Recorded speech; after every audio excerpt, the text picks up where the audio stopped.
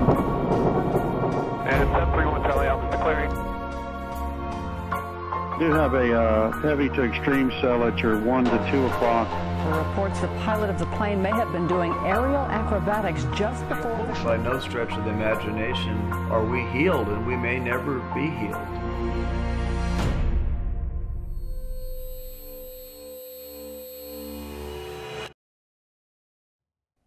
It's the afternoon of December 16, 2012.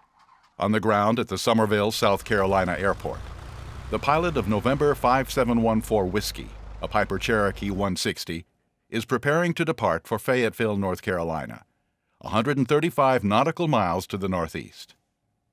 The 63-year-old pilot is a former Army physician and current chief of surgery at Fayetteville Medical Center. He holds a private certificate and instrument rating. Though he's accumulated roughly 1,000 hours total flight time, in the past 9 years he's logged only 4 hours under the hood and 16 hours in actual IMC. Limited as it is, that experience will be helpful during today's flight. The DUOT's weather briefing makes it clear that Fayetteville is IFR, with ceilings between 300 and 1,000 feet. Visibility is expected to vary between 3 and 6 miles, with rain showers in the area. En route, the situation is better. The area forecast calls for clear air between roughly 2,500 and 8,000 MSL. Likewise, ceilings and visibilities east of the route are expected to be somewhat better, and the pilot chooses Columbus County Airport, 45 miles southeast of Fayetteville, as his alternate. It's just after 2 p.m. when the Cherokee, carrying over 4 hours of fuel, departs on the 75-minute flight. The aircraft is soon established in cruise at 5,000 MSL, and all communications are routine. 45 minutes later, though, things start to slip. The pilot seems distracted after being handed off to Fayetteville approach, in one case failing to respond to an instruction. It's 3:04 p.m. when the controller clears him to descend onto the initial segment of the ILS runway 4 approach. Therefore, 14 Whiskey, descend and maintain 2,300, verify established. 2,300. And couldn't say they were quite established yet. Okay, roger. And is heading 055 still look good for you? Affirmative. A few minutes later, the pilot advises the controller that he's established on the localizer, though he appears to be having difficulty tracking it precisely. Shortly thereafter, he's handed off to Fayetteville Tower and cleared to land. But the aircraft's path down the final approach course has become erratic, and ATC takes notice. Number 14 Whiskey, receiving the localizer? Having a little bit of trouble right now. I seem to have lost some gyros, but I think we're getting there. Number 14 Whiskey, roger. Maintain 2,000, suggest heading 020 to join the localizer. 020. Over the next few minutes, things continue to deteriorate. Log, please. Level. 14 Whiskey looks like he's drifting right of course. All right, did you? Is it? November 14 Whiskey, did you ever receive the guide phone? I'm sorry, sir. Yes, sir. I realize we're coming now. Number 14 Whiskey, roger. You want to come back out for another approach? I think we're doing okay, if it looks okay to you. Number 14 Whiskey, I can't really tell with your rate of descent if you want to start that descent and execute a localizer-only approach. You cleared localizer runway 4. Copy, 1 30 seconds later, with the aircraft at roughly 1,100 AGL and a mile from the runway, the controller makes a decision.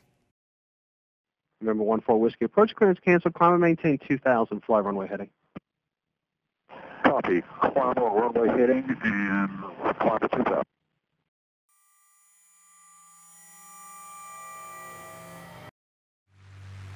In hindsight, it seems likely that the pilot's troubles began around the time he was handed off to Fayetteville approach, probably while operating in visual conditions. Post-crash analysis showed that his statement about losing some gyros was correct. The aircraft's vacuum pump was inoperative at the time of the accident and had almost certainly failed, or at least begun to fail, by the time of the initial approach. The casual response to this problem on both his and the controller's parts suggests that neither understood the true gravity of the situation. In IMC, A vacuum pump failure and attendant loss of attitude and heading indicators is an emergency situation. Partial panel flying is challenging. Few pilots stay fully proficient in it, and in real-world flying, many fail to recognize that there's even a problem until it's too late. Given that, and given the weather and fuel situation, there was simply no good reason for the pilot to initiate an approach, much less press on when things were obviously going poorly.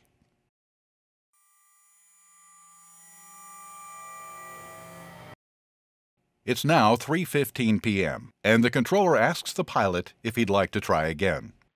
We're still showing overcast here at 500, and you're just coming out of 1,200 feet there, half a mile out. So we're just going to do this again, if that's all right. That'd be fine. Thanks, 1 whiskey. The tower controller coordinates the second approach and hands 1-4 Whiskey back over to approach control before briefing the controller relieving him on the situation. He's having a lot of problems holding the steady heading, so watch him real hard when he does this next approach. Meanwhile, the pilot continues to struggle with directional control. 1-4 Whiskey, what heading are you going at this time? Is up through that one, currently 310. And 1-4 Whiskey, Roger, you was told to fly heading up at 220. Are you copy? 220, thanks. And 1-4 Whiskey, are you having problems with your airplane? You can't fly appropriate heading? Hey, I'm currently no gyro. I think the best thing for me to climb a little bit and go to my alternate of Columbus or some point south. 1-4 Whiskey, can you navigate to the airport since you have no gyro? Yes, sir, I can. 1-4 Whiskey, where you want to go to? Columbus will be fine, sir. 1-4 Whiskey, Roger. Cherokee 1-4 Whiskey, cruise direct Columbus County Airport, climb maintain 3000. The pilot, however, fails to acknowledge the clearance. Over the next 30 seconds, the aircraft is clearly not under positive control. Number 5714 Whiskey, fair approach. Approach. And it appears that your altitude has changed erratically. You're going up to 1,800, down to 1,800, then up to 2,300. Are you okay? No, I'm not up here right now. Do you want to come into Fayetteville? Well, best thing is... That thought goes unfinished, and soon the controller queries the pilot about his experience with no gyro procedures. All right, 1-4 Whiskey, can you do gyro, non-gyro standard turns? I think so, yes, sir. All right, and 1-4 Whiskey, turn left. 1-4 Whiskey, stop turn. Yes, sir. All right, 1-4 Whiskey, you didn't turn left at all, sir. Despite this, the controller tells the pilot to expect another ILS approach to runway 4 at Fayetteville. And soon, things seem to be going much better. As the controller spends the next few minutes vectoring 1-4 Whiskey for the approach, the pilot is able to fly headings and altitudes with only minimal deviations. 1-4 Whiskey, 4 miles on approach rig, turn right, heading northbound over 010, maintain 2,000 to establish a localizer, clear ILS runway 4 approach.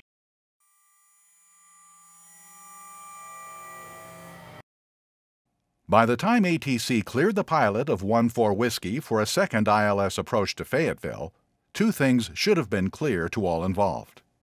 First, the pilot was having serious trouble controlling the aircraft in IMC.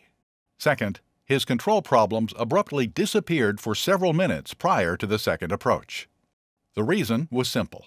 The aircraft temporarily entered visual conditions. To be fair, the pilot never pointed this out to ATC, though it's also fair to say that the controller should have observed the situation and drawn appropriate conclusions. Given those simple facts, diverting to the alternate airport, as the pilot had requested and was briefly cleared to do, was plainly the correct choice. The weather was generally better to the southeast, and Columbus was solid VFR with 10 miles visibility and a 5,500-foot ceiling. Unfortunately, the pilot's control difficulties around this time seemed to have persuaded ATC that the best course of action was a second approach to Fayetteville, still IFR under 500-foot ceilings. Even more unfortunately, the pilot, obviously busy with the aircraft and apparently reluctant to press matters with ATC, accepted the suggestion even after entering VMC. That compound error sealed his fate.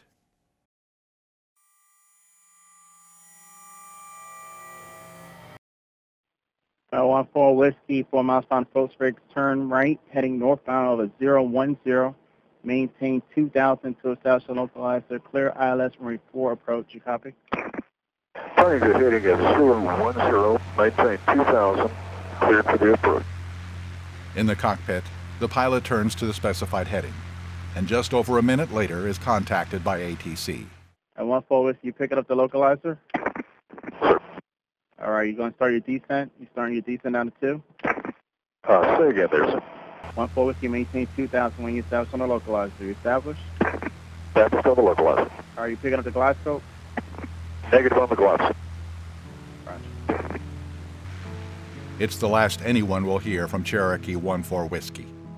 On the controller's radar scope, the aircraft has already begun a descending right turn off the localizer course.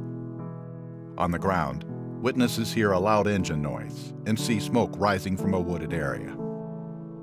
And 14 Whiskey, are you not on the localizer anymore? 14 Whiskey, maintain 3000. 5714 Whiskey, fair approach, how do you hear me? If you can hear me, I didn't. Hey, do you see that aircraft out there at all? Negative. I think that aircraft might have went down about 5 miles.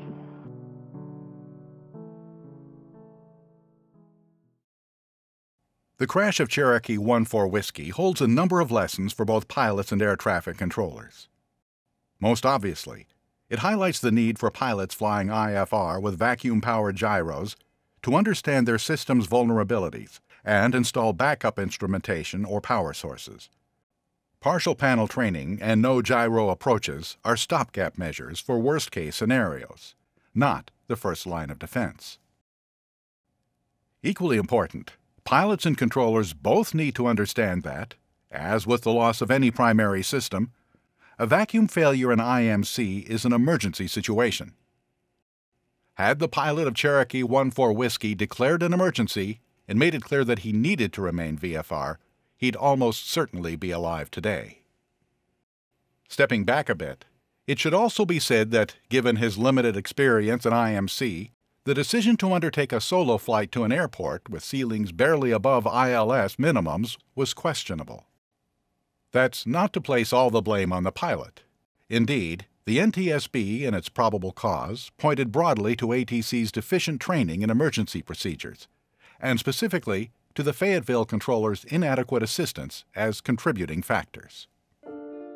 Be that as it may, however, as pilots, the buck still stops with us.